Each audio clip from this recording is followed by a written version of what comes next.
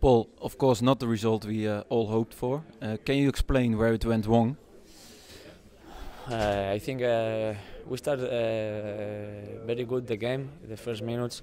I think we put a lot of intensity, we control offensive the game, but we have problems today with transitions. I think they did well, and we had problems in the game with 3 transitions in the first half, and the result was 0-3. So it's difficult to win when you are 0-3, but we try to do it in the second half. I think we give all the best, and finally we can score 1 goal, but okay, it's not enough to win.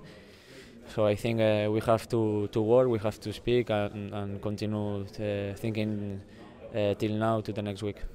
Especially the first half, I saw you coaching a lot to your teammates in the midfield. It looked like everybody was a little bit searching. Do you agree with me? Yeah, I think I try to coach. I think every play, all the team tried to coach. I think we did very good team coaching last game in Zwolle. We tried to did the same today, but that I told you it was difficult today with transitions. We have to work about it and improve.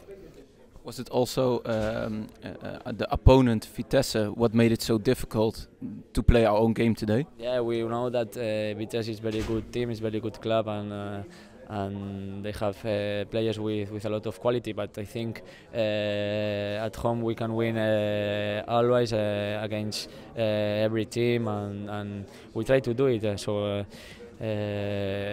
Yeah, that I told you, we have to work more because the work that we did today is not enough, and we have to improve, to give more everyone and continue. And then we go to the next match against AZ next weekend. Yes, but I told you, I think our team we have the quality to win against every team, and next we have another opportunity in 7 days, so we try to do it.